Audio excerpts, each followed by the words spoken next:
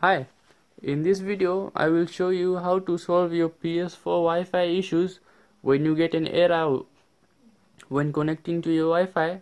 When you get an error which says cannot connect to Wi-Fi network within the time limit.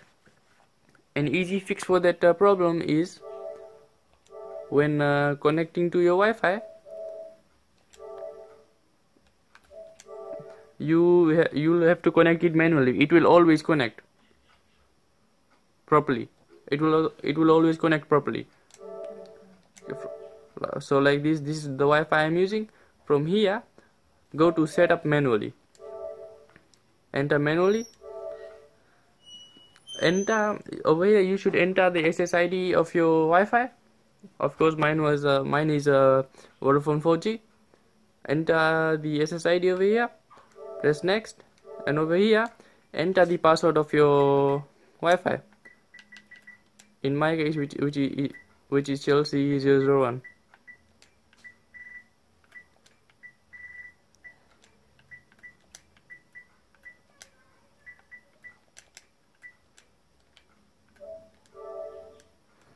From here, it should connect to the internet.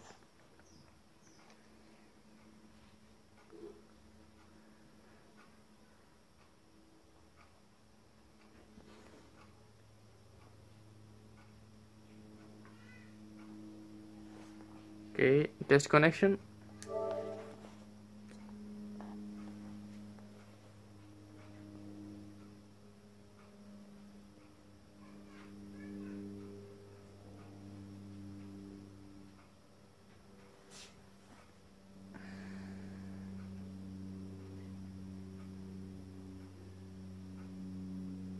My internet connection is okay, and of course the PlayStation network has signed in. I hope this video was helpful in what you are finding. Please give it a like and subscribe. Thank you.